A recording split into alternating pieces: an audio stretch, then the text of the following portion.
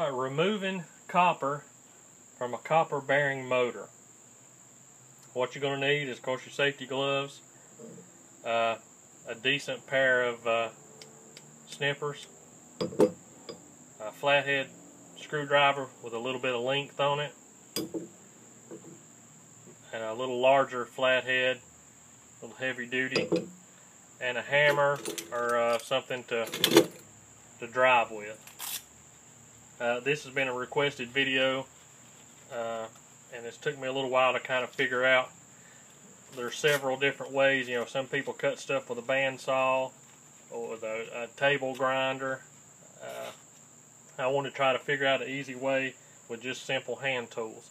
Now this is a standard copper bearing motor, and you can see in between each of these is a plastic piece, a rubber piece. So you want to get something, either drill a hole to where this motor will sit down in it.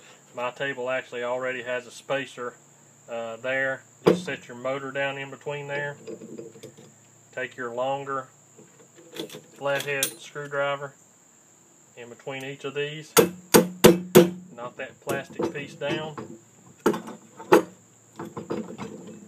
Go back to your next piece. Knock it down.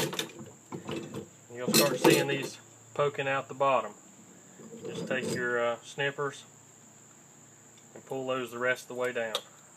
Just get rid of those. Now at the top of the motor, you're going to see a little loop there, a little clip, and that's where your copper is looped on before it goes around and wraps around. Now the easiest way to do this is take your nippers. Hope you can see this, it's kind of dark in the shop. Those little clips right there, just get a hold of that with your nipper and bend it around until it breaks off. You want to keep that because that's copper there too. And that's going to free up that copper that's winding in that around the inside there.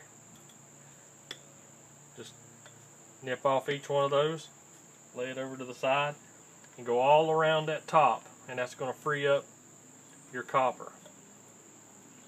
And once you go all the way around and get them all clipped loose,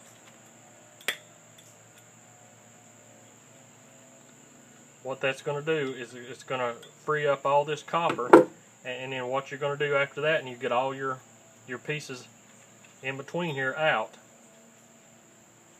then you just start working your copper through those windings.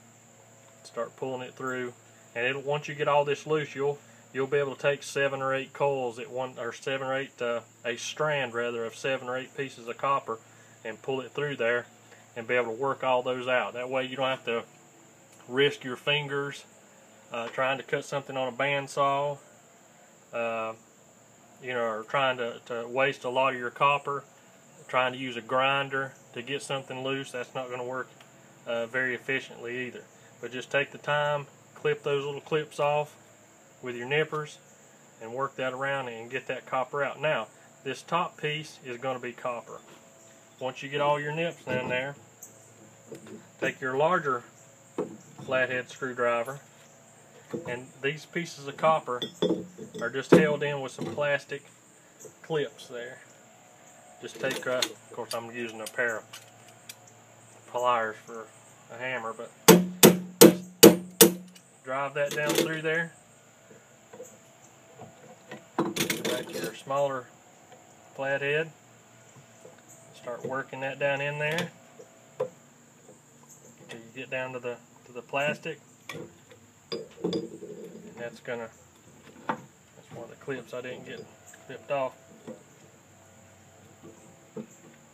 Clip that copper loose,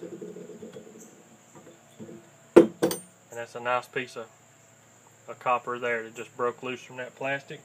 I'll lay those over to the side, and you can see how that exposes that. That's just a copper with these, what it is these plates here have like teeth on the back side of them, and when they put them down in there, this is liquid encapsulation when it comes around, and that's what holds that in there.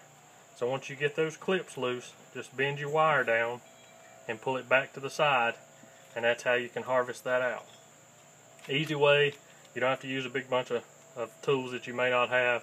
or go invest in something that you don't have, and that's going to give you 100% yield of your copper out of a copper bearing motor. That's the best way I've found to do it. Thanks again for watching. Go out there and find you some of these motors, pull that copper out, start making some money. Again, thanks for watching, and happy scrapping.